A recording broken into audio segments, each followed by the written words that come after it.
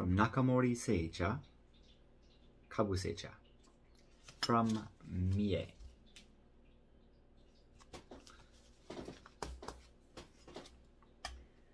I am excited for this.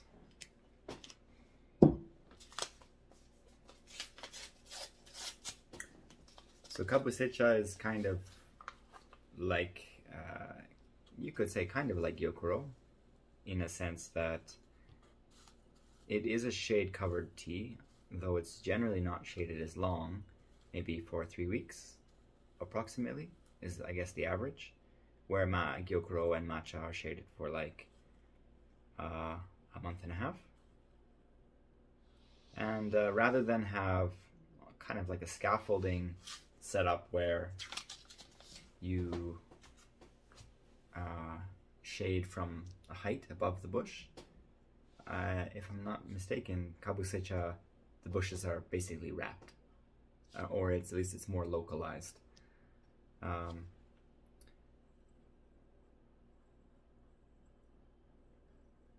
It's pretty often you see like deep steamed Kabusecha, so fukamushi Kabusecha. And I think that might be the case here as well, and I say that because there's a lot of smaller flakes in here. I wish I had some paper. Surely I do. Let's just use an old invoice. Yeah, I guess I would say, oh, you can't even see what I'm doing to lift it up. So on that side, it's mostly like flake, and on that side it's, well, for the most part it's needles. I would say it's like 40% needles, 60% flake. For me, that kind of indicates deeper steaming, or it's the bottom of the bag. You never really know, I guess. Colors are generally green. I don't know if it's the lighting, but there's like a kind of a something brown about it too. Well, let me have a closer look here.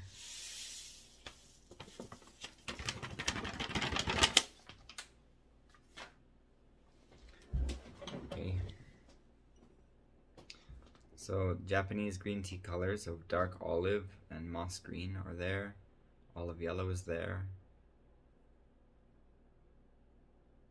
Thinking maybe it was just my eyes playing tricks on me with the brown, or it's not bright enough in here that you can really accurately see.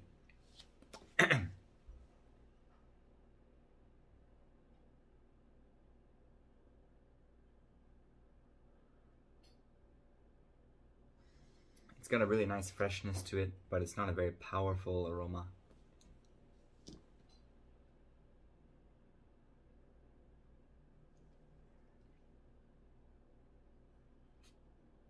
Somehow I'm reminded of, it's like the intensity of flavored sparkling water, like Pellegrino.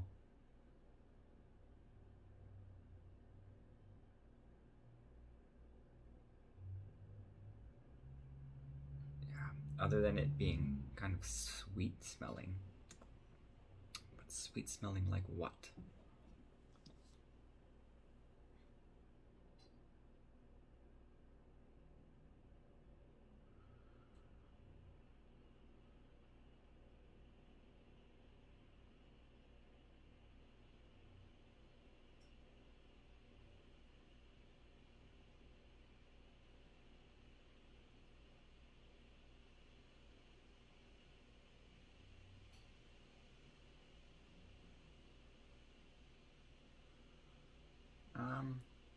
I think the best I'm gonna get is lime cordial.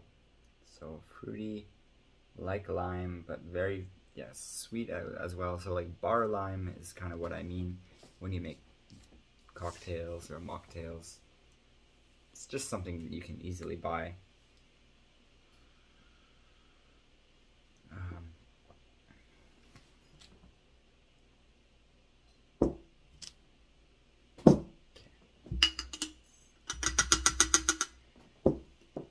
And well, I guess I'm gonna measure out the water, 1 to 75. I'll cool it down for 2 minutes before we start.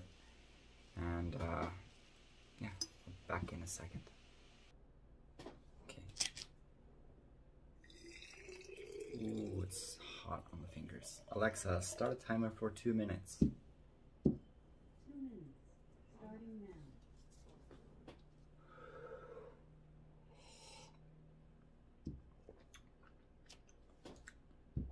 Okay. Fragrant and sweet.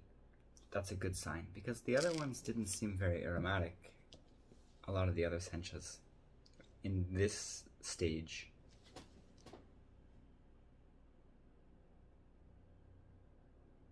There is a mosquito net and or synthetic and or plastic tent aroma.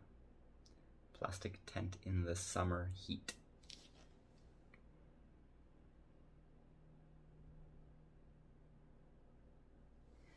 Then there's something vegetal behind that.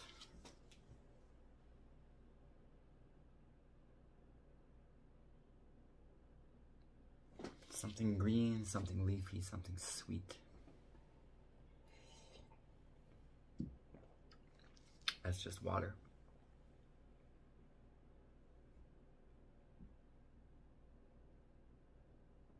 Something minerally, something wet, rocky. Also a little stinky. So if you go to the mountains, you go to I guess not even doesn't need to be the mountains. I guess just next to rivers where you might find some stagnant water and or like areas where there might be like a puddle of grass, a puddle with grass in it that's been sitting there. Or just, yeah, wet rocks. Oh, fuck. You don't normally want to do that. Alexa, stop. I don't know what I was thinking. Going crazy.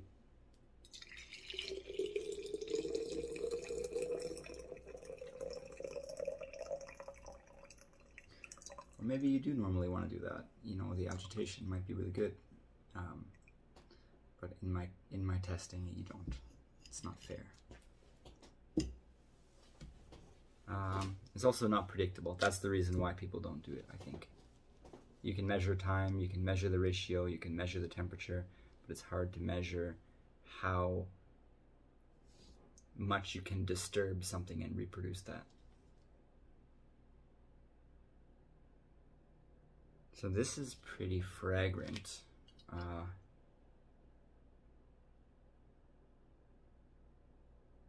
Smells buttery corn, or buttery edamame beans,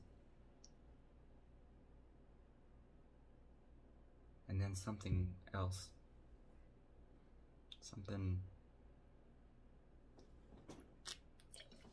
which needs more thought.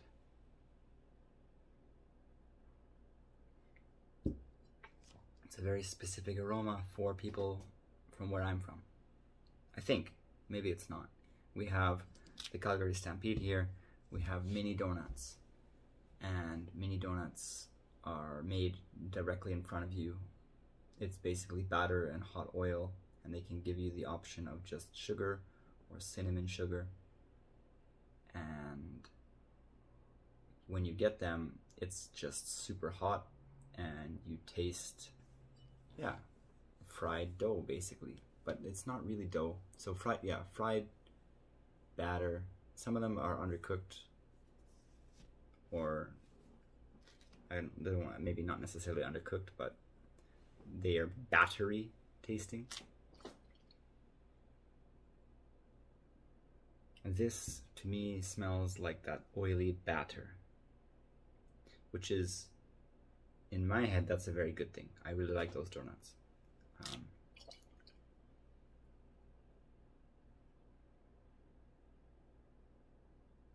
Mini donut tea. That's pretty interesting.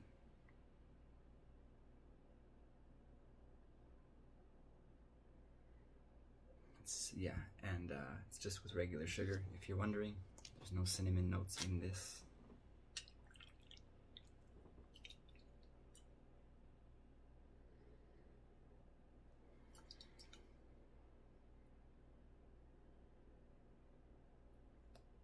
It smells pretty potent, and I mean, that's kind of what you expect, I guess, because Kabusecha is shaded. You should get some concentration of umami.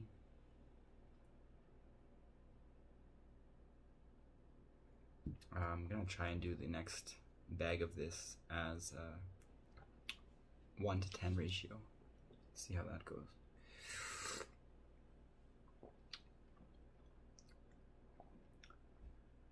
Nice. It's one of those types of teas that comes at you at like a wall, and there's just immediate flavor, and that flavor coasts for a little bit. That's all my brain processed so far.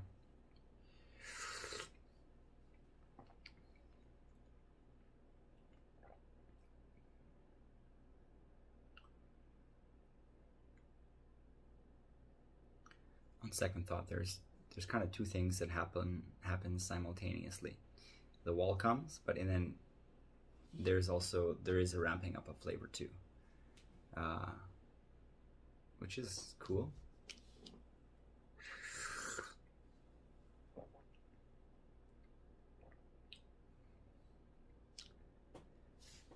I feel it has more potential than what I'm seeing.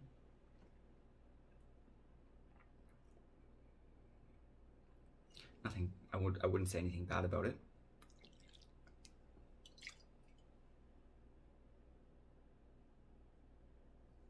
It still smells like mini donuts.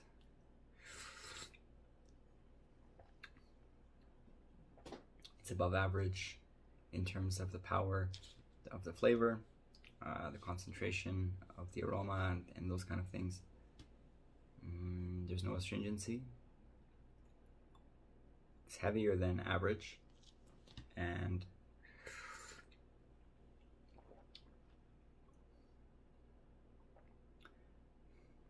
the finish is the weakest part. I guess I would say it's aroma 6, concentration of flavor 6, astringency 0, finish is 5, weight is 6. So it's just lacking a little bit in that department.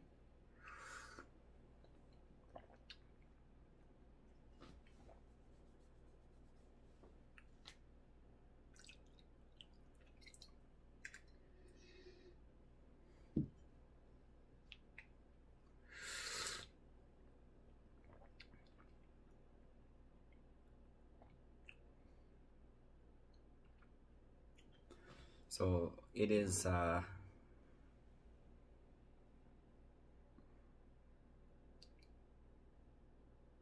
interesting as it is, it's all still rather tight. Like the flavors, you need to look for them. They don't just jump out at you.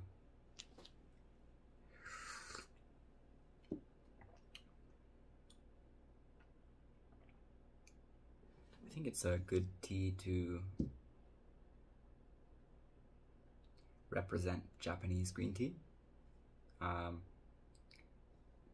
Even if it was just brewed like this, it kind of has everything going for it.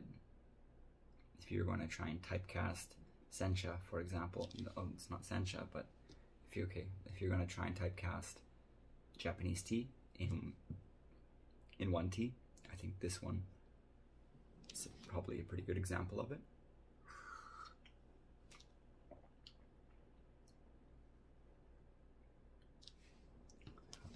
I don't think anyone would be disappointed to get this. I'm gonna try and drink it from this cup.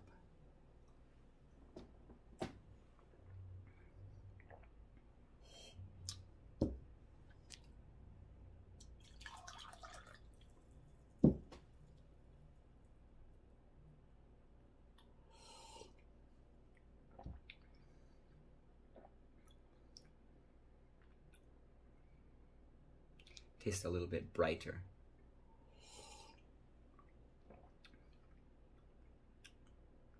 the sweetness stands out a little bit more.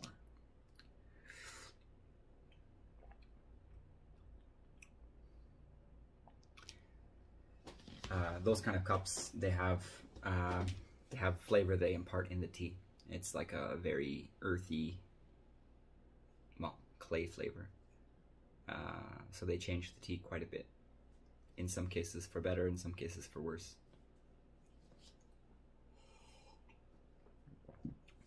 In this case, for the better. It's not only that, but how do we put it? Not something that I really want to get super into right now, because I don't think anyone really gives a shit, but the cup over here, because it's such a narrow circle, when it meets your mouth, the tea is going to go to a specific spot. This one is wider, so the tea should, in theory, go to a different spot in your mouth. Hitting a different spot immediately is going to change the flavor. This one will also suck out heat faster than this, so drinking it at different temperatures could be the reason why the change in sweetness is so drastic, because it's probably 5, 6, could be 10 degrees cooler than that.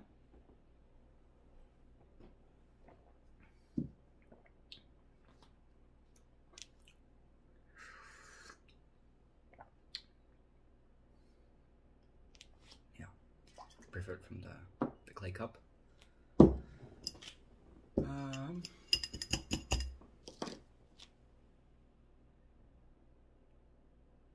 Okay, interesting.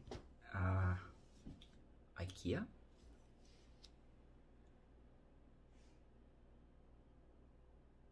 So why would I say IKEA?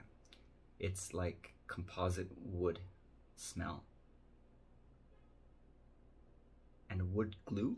Wood glue has a weird sweet smell to it.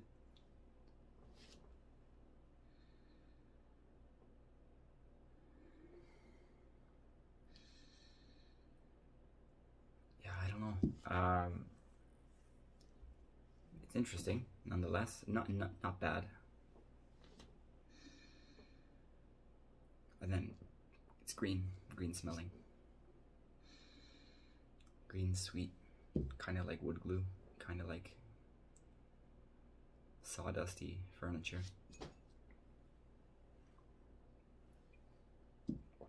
Okay, I think I'm gonna pause.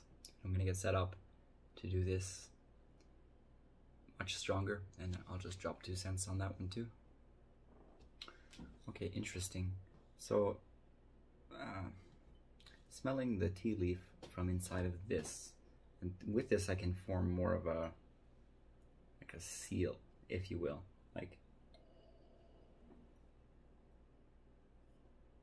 the aroma has really nowhere to go but inside my nose, and unlike a teacup, I guess some of it could escape from the sides of my nose. I feel like I can smell it a little bit better from this, and what came to mind is a very rocky, gravelly mineral note.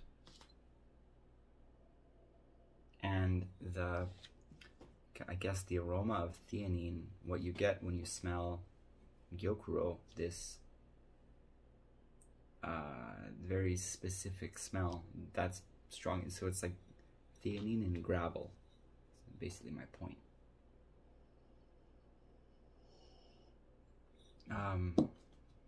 So this is 6.2 grams of tea and then 62 grams of water. It's maybe still just a little too hot. I think I'll wait a second longer. I will steep it for 2 minutes and then probably love it. I don't see why I wouldn't. So, okay, actually I think that's probably fine now. Alexa, start a timer for 2 minutes. 2 minutes, starting now.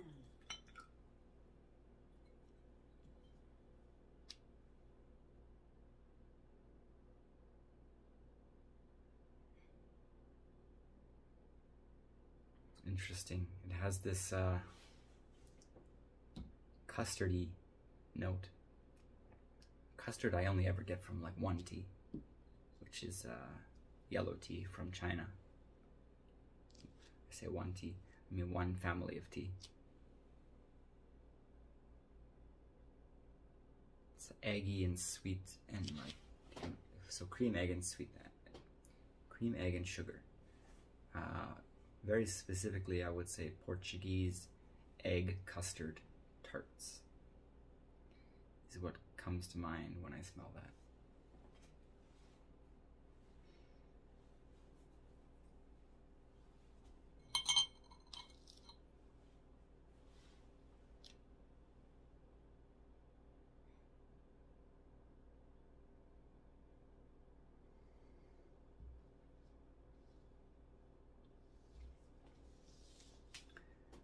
I think I remember reading once that if your water is above 60 degrees Celsius, theanine is destroyed. And I don't know if that's true, but I've been telling everybody that it is. Yeah. So I hope I hope to learn that. I guess I could just Google it as well. But it'd be nice if I just learned it spontaneously. So if you are watching this and you know the answer, don't be shy. I would love to know.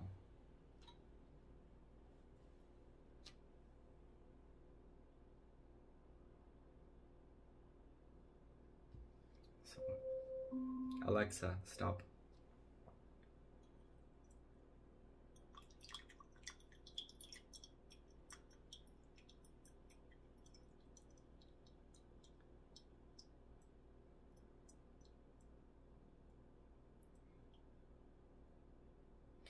I was looking at the color as I was pouring it, and just, it's not quite as blue as Gyokuro is.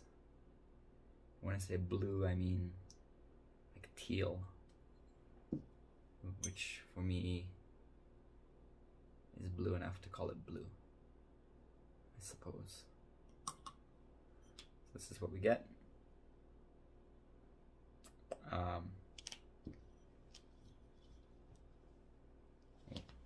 Let's do this.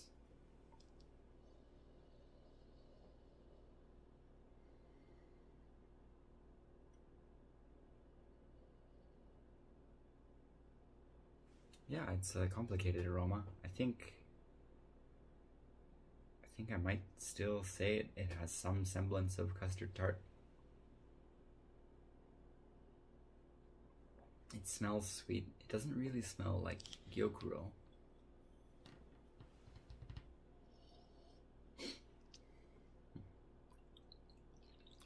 It's quite yellow looking to my eyes. And yeah, I mean it has some green. This is Natane Yuiro. It's where I can't decide if it's green or yellow. And it looks a little different on camera, but lots of particulate in here.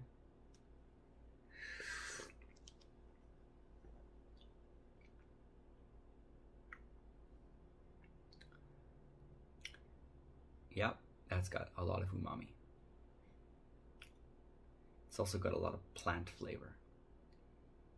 It tastes like someone had plant food and sprayed it in your mouth. It's got this really intense plant-like, couldn't say what, generic plant, fertilizer, green smell, flavor.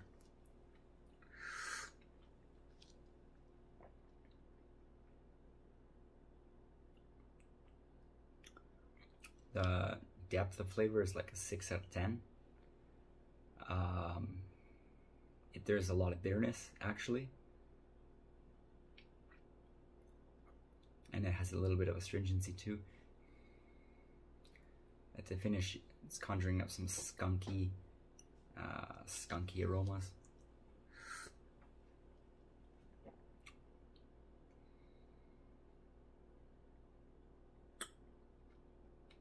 Yeah, it's got a lot of bitterness, so I think someone would have to be okay with bitterness. I'm pretty tolerant, and I think it's pretty bitter.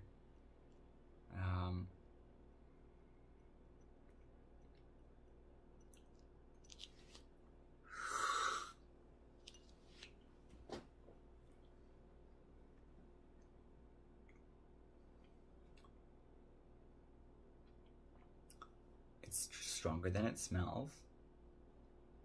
I think I would say the aroma is a 7, the concentration is an 8, the astringency is a 4, the finish is an 8, and the depth, the weight, fuck, I'm out of tea.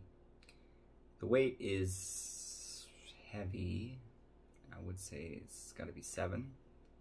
That's kind of a guess. I didn't really try to think about that when I was drinking it. And then the depth of flavor is a 6. So there's much more deeper teas, deeper tasting teas, but those are not usually Kabusecha. So I wonder, because I to be honest, I don't drink a lot of Kabusecha. A couple of them that I've tried in the past at like competition level, they've been good, and you can brew them like Gyokuro.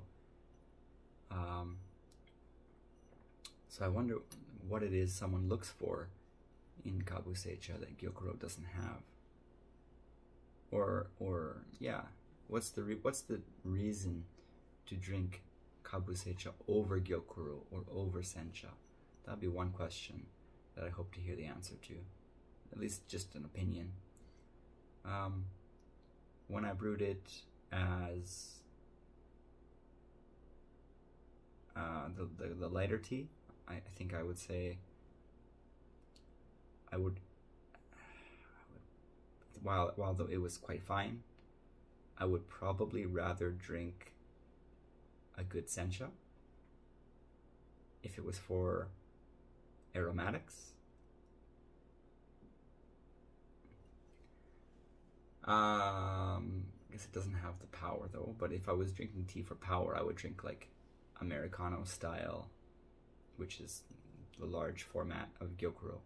So I would just want to have a Gyokuro from Asahina or something that allows me to brew it weekly like that while still having good flavor. And if I brewed it strong like this, well, I would just rather drink Gyokuro. The bitterness is a turnoff for me.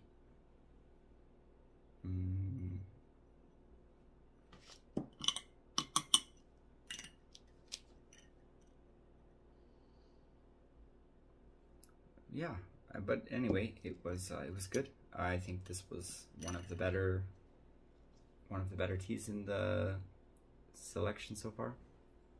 So cool. I think I'm done for tonight though. I'm gonna relax for a bit. Thanks for watching.